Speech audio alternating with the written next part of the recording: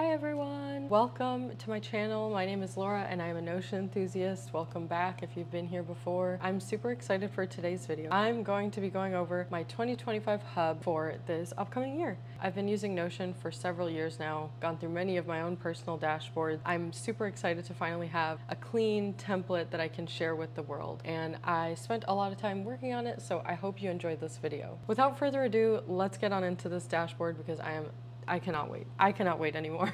So yeah, welcome. This is the 2025 hub. I'm super excited. You can obviously change the cover photo and the vision board as you like to customize it. But before I get too ahead of myself talking about everything about it, let me take you through the structure of the dashboard. Off to the left, first we have our navigation, which includes all of our pages that I'll get into a little bit later. We have our quick actions that make things really easy to keep up with below that. And in the center, we have our vision board, which this one is actually my personal vision board, so you can obviously switch this out. As you can see, I'm focusing on things like nutrition, strength, hydration, Notion, gratitude, things like that. And then if we scroll down, you'll see there's a quote here, like the moon, we must go through phases of emptiness to feel full again. So remember, you do not have to be whole in order to shine. I just have some cute little quotes spread out throughout the database. If you want to swap those out or throw them out completely, that's up to you, of course. But anyway, today's habit tracker, which I have not filled out, but I've only done gratitude today because my parents are visiting, so I can't get to my other habits as easily. Just as a heads up,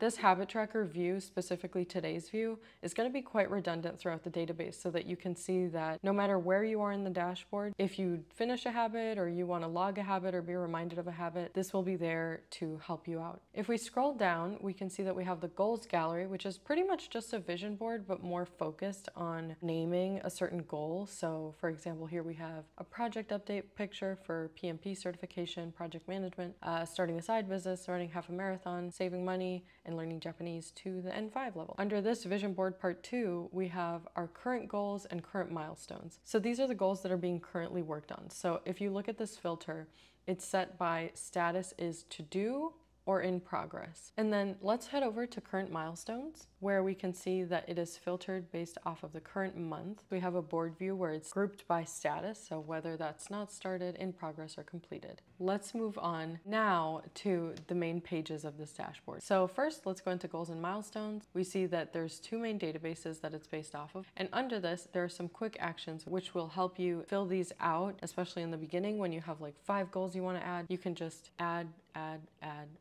click, click. And the same goes for milestones. So if you scroll down here,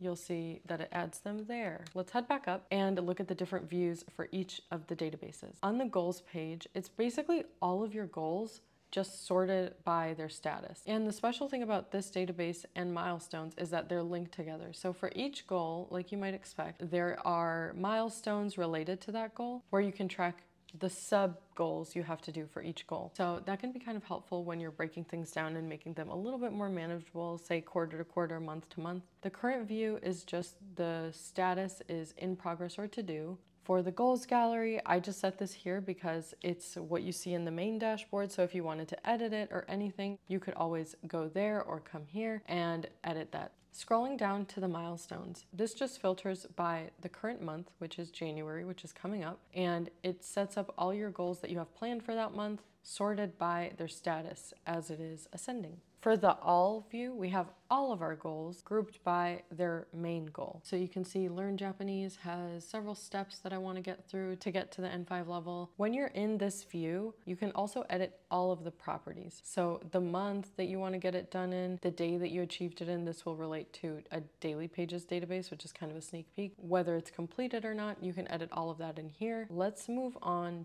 to the next page. Like I mentioned, you got a sneak peek of the daily pages, so why don't we get on into that. So this database is basically a journal where you can log your mood, your sleep, give a photo of the day, and name any milestones that you hit that day.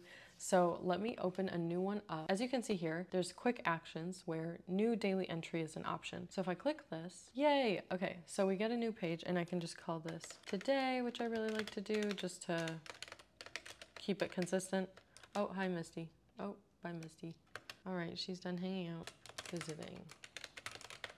My mood, you know, grateful, love. You can select multiple of these. Happiness. Photo of the day, I'm not going to put yet. Sleep, I think I got like 8 hours. Milestone hit, none. So yeah, let me just open this up. We can see that there's a good morning and a good night section. So in good morning, we have 3 things I'm grateful for, 2 intentions you want to set. You can always add or take away. There's a good night section where you say what made my day great. If you have this journal, by the way, the 5-minute journal, you'll notice I took heavily the inspiration from those prompts. Today I learned and realized, learnings, reflections, all good stuff to keep you grounded. Then, like I mentioned, the habits of today will be linked here. And you can also see this week's habits. So that can be kind of nice. Great. So if we head back, we can see that there's also a gallery view of this. It just means you get a big summary of your daily entries. So you can see that all of the properties are shown, and this way you can look back on days, memories, and have a good time doing that. But for now, let's move on to the habits page. So let me get into that. So this is the habits page, and you'll see that to the left, we have, again, today's habits, just to make sure you can access it all the time, every time. We can also see that there's a block underneath, which says, my ideal self is someone who, ... So I thought this would be helpful so that you can remind yourself of where your ideal projection of your person is and show up as that person every day through your habits. Then to the right, this main section, we have this week, which is just filtered by the start date is relative to this week, and the date is descending. So you'll see the most recent date first. And then at the bottom here, we'll see all properties. This is probably where I would go to edit my habits, and it'll be sorted by the date is descending. Today is going to be our most recent day, which is going to be at the top. Let's head back. I'm really proud of this page because I've used it as part of my second brain template that I had a long time ago. So you can replace these. You can click here to delete all of them and then replace them with your own resources. They kind of have 2 categories. So the first category is the topic category, and then the second one is the type category. So I don't call it category just to not be confusing, but it's the type of article, YouTube video, resource that it is. So by type makes a board view, a Kanban board view of the types of resources that you have in this database. And then the YouTube gallery is filtered by the type being YouTube video. So I like to keep the thumbnail here in the photo column because I think it's helpful to get a reminder of what video did I click on? Do I remember clicking on that? But yeah, and then some quick actions here. You can add a resource, or you can add a YouTube video, article, or book. This will already be sorted by these things so that you can quickly, like let's say on mobile, you can add any of these 3 types if you already have something in your head that you want to put down. Heading back, the last thing I wanted to go over here are the quick actions. So to log habits, this basically opens up today's habits in a side view. I did mention that they were going to be redundant, and I wasn't lying. This is important to kind of differentiate between the next 2 buttons because a new daily entry just means that it will add a page. So if you recall, if we go back to daily pages, we already have an entry for today. So we don't want to add a new daily entry because we already have one.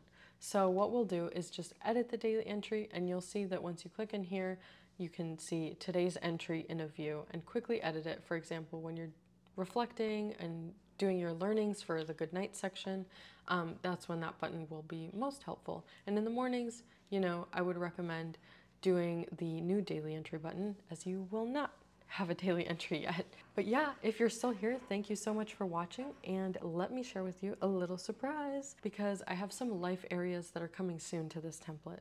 So if you do get this template, you'll get this update for free. These will be included later on. I'm aiming for March, might be April. We have a financial planner, a reading log, a meal planner, an exercise log, a wish list, and a bucket list. So I'm super excited to work on those in January, February, March, and I can't wait to have them out to you when they're ready. But yeah, thank you so much for watching. It's been a pleasure sharing this template with you, and I hope you have a wonderful holiday season. Bye.